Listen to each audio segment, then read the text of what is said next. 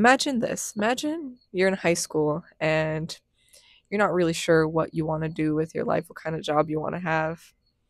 And not only that, but your grades are so bad that pretty much every summer you have to go to summer school just to get that passing grade. That was me in high school. And not only were my grades bad, I couldn't focus. I was terrible in school. I didn't know what it is that I wanted to do, so I didn't care. But I felt like I had to figure it out. I went on this soul searching journey trying to figure out what it is that I wanted to do after school. And pretty much everybody around me was saying, oh, well, go to college. Go to college and get a degree, and then with that, it'll be easier to find yourself a job. So I decided to study communications.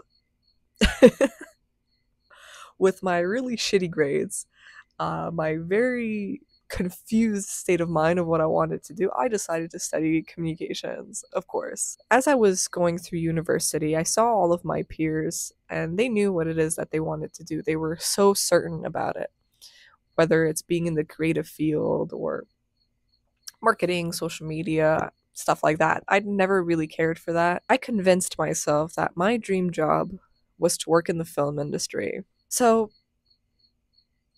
I worked hard.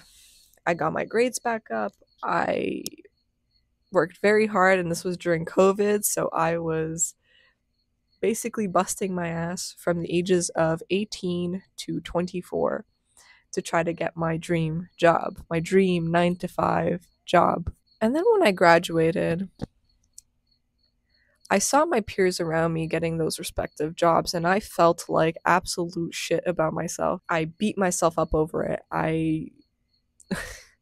I remember I was on vacation. I couldn't even focus on spending time with my family because I was so overwhelmed with the jealousy at the people around me that were successful and in their respective fields, and I was just sitting around not doing anything. And people around me were pressuring me to go into jobs that I didn't like and this and this. So, and eventually I got a call for a job.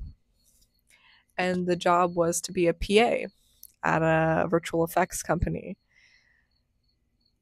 And when I tell you that once I started working this job that I had built up in my mind that I always wanted,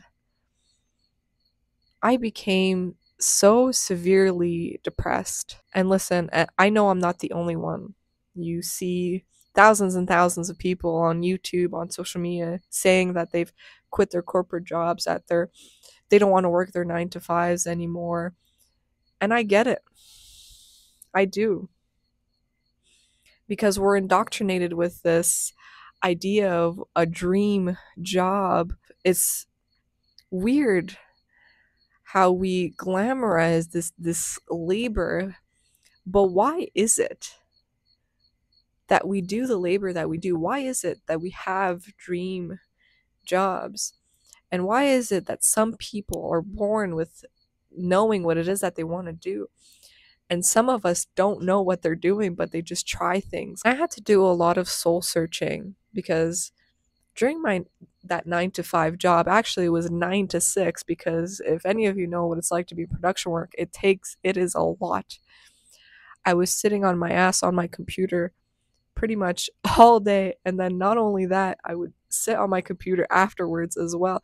I would not move for the entire day, and so I became so severely depressed, and my body was painfully like dreading every single day. And it's funny because I thought to myself, this is my dream job. Why is it that I feel this way? I've built up this idea, this fantasy for years throughout my school experience, my university experience. I've built up this expectation, this fantasy, I guess, of this job being able to fix me, fix my uncertainty, fix my self-worth, and it made it so worse. It made it worse. And after that, eventually I ended up quitting because my body just wouldn't take it anymore. I was so, if it literally felt like I was Sisyphus, literally just pushing up a boulder.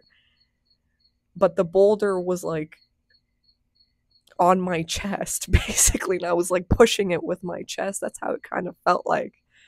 Every day felt so treacherous.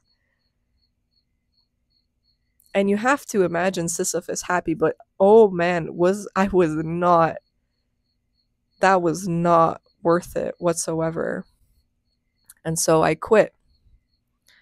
And after I quit, I did some soul searching as to why is it that I felt that way? Why is it that I put so much of myself into this fantasy of a dream job? And I had to recollect my thoughts. And here are some things that I learned. I didn't have time to really explore what it is that I wanted to do. I was kind of thrusted with the pressures of going to school. It was either going to school or being in the workforce, basically working customer service jobs my whole life with very little pay. And I didn't want that for myself. I don't know. So I decided to go to university. And when I was in university, I didn't want to waste my time in university. So I had to figure out a job to do afterwards. And I attached myself to the idea of working in the film industry solely because I wanted to be part of something, do something, be known for something. And I think that this is where I made the mistake. It was coming from a place of ego. I wanted people to know me. I wanted people to say, whoa, Alex did this. That's so cool. Rather than doing something that truly brings me authentic joy, authentic purpose. And so when I began working that 9 to 5, it dawned on me that it wasn't worth it what I was doing, what I was working at. It's such a terrible feeling to be stuck in a place, be imprisoned in a place that makes you miserable solely because your ego wants it to. I know many people in many jobs that are sacrificing their sanity for the sake of money or ego. And I don't blame them because this is how society functions. This is how we pressure children to figure out their dream jobs, what it is that they want to do. Afterwards, when I left that 9 to 5, I had a sort of reawakening, thought about what it is that I wanted to do with my life now. And this was about 2 years ago. And I thought about not necessarily what job I wanted to do, but what type of impact I wanted to make in the world. And like I said before, I realized that my mistake was that I wanted to be part of something so I can have my name in the credits. I could be like, yes, Alex is somebody. And it's absurd to think back on that. Because I had to realize that my sense of self-worth was solely directed by what other people thought of me, not what I thought of me, not what I found satisfying, not what made me happy. But I still felt a lot of shame because it took me a long time, and it's still taking me a long time to figure it out. Because I don't want to do something for the sake of people looking at me and saying how Alex is so successful. And I don't want to do something that makes me so much money to the point where I sacrifice my happiness and my mental health. When I quit that 9 to 5 job, I had a particular person in my life who questioned me. They said, "What do you mean you left? How could you leave? It was such a good job. I don't get it." And people are so indoctrinated with this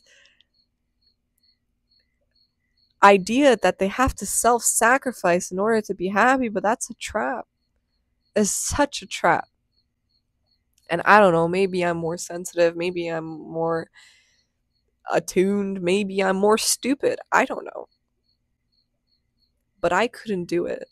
So then I spent about approximately a couple of months trying to figure out what's my next step, what it is that I wanted to do. And for a long time, I always wanted to do YouTube. But that's pretty unoriginal because I know so many people on YouTube do this thing where they quit their tech jobs or they quit their this job to do YouTube full time. Something that I realized that would fulfill me a lot deeper is helping people. Maybe not helping, but just being there for people, providing something to the world from my true, authentic inner self, my personhood, through either making videos where I'm pouring my heart out, my vulnerabilities out, to where I work now, which I work in a library, where every day I help kids find the books that they're looking for, where I have fun with all of my coworkers, where I go shelve books and I talk to people about books, where I'm the hub where people can ask for help. I think at the end of the day, what gives me the most sense of self-worth is community. I don't care much about money, I like material things. I mean, who doesn't? There's certain things that we all like. I like finer things sometimes, but at the end of the day,